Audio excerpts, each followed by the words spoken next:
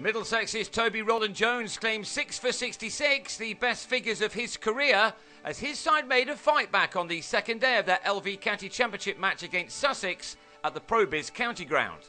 Sussex resumed on the second morning in a good position on 106 for 3, 64 runs behind Middlesex's 170 all out, and captain Ed Joyce soon secured the run he needed to complete his 119 ball half century.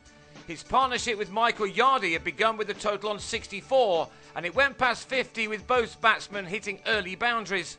Already the feeling was that this was a crucial part of this important game of cricket. This pair took their side to within 28 runs of Middlesex's total. Rowland-Jones, with one wicket to his name on the previous day, struck in the morning's 18th over, delivering a brute of a ball which hit Joyce on the glove before being gathered behind by John Simpson. Yardy remained, however, and with his eye in, his knock was now going to be the one the visitors needed to end quickly. Instead, a drive through the covers took the former captain to his 50. It had been a good one, coming off 160 deliveries. He now wanted to establish a good first innings lead. Sussex, though, were still 4 runs adrift when they lost Luke Wright, who, after starting nicely enough, edged Tim Murtagh to David Milan to go for 10. 10 minutes before lunch on day 2, Sussex were level as Yardy drilled a ball from Gareth Berg to the boundary. And 2 balls later, the batsman drove Berg with real authority through the covers to take his side into the lead with 5 wickets left in the bank. Sussex went to lunch on 182 for 5, leading by 12, with Ben Brown just beginning to find his feet on a pitch which has offered those bowlers who put their backs into their deliveries plenty of assistance. The afternoon session was the time for the home side to press home their advantage. But Corey Collymore showed just what could be achieved with the ball on a pitch which sometimes offered the kind of bounce normally reserved for Perth.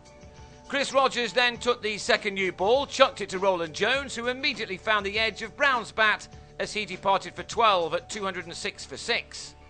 Yardy, however, looked in a determined mood, and he denied Middlesex any more success with the new cherry as he continued to frustrate the visitors. Yardy quit the captaincy recently to concentrate on his form, and this knock would have been filling him with confidence. He now found support from Steve McGoffin, an Australian who's proved to be a very good acquisition for the county. Not only has he taken plenty of wickets, but he's also scored many valuable runs down the order, and he and Yardy now carry the lead to 68. Yardy had his second ton of the summer in his sights when, 11 runs short, he pulled a ball from Rowland-Jones straight into Murtagh's hands at long leg.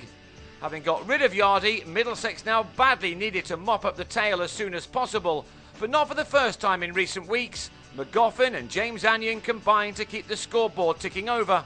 In their last match against Worcestershire, it was these two who finally battered their side into a winning position. McGoffin should have gone on 26 but was missed in the slips by Milan off Berg.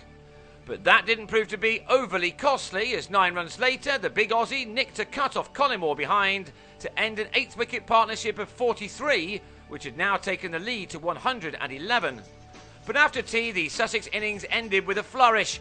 Rowland-Jones hit the top of Anyon's off stump as he went for 29 to give the bowler his 5th wicket. And the 24-year-old then grabbed his 6th next ball by pinning Monty Panesar in front for a golden duck. Sussex were all out for 287 to lead by 117, Rowland-Jones finishing with the demonic figures of 6 for 66.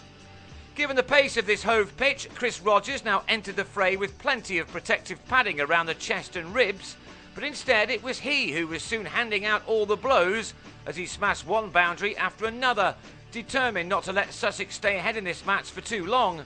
He played some gorgeous shots to give his side a flying start after they were left with 28 overs to see out the day.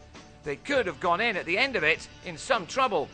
But Rogers and Sam Robson were able to knock 72 runs off their deficit in just 18 overs. So the pacemen were taken off and Panesar came on and grabbed the big wicket of Rogers, who nicked him behind for a 53 ball 48.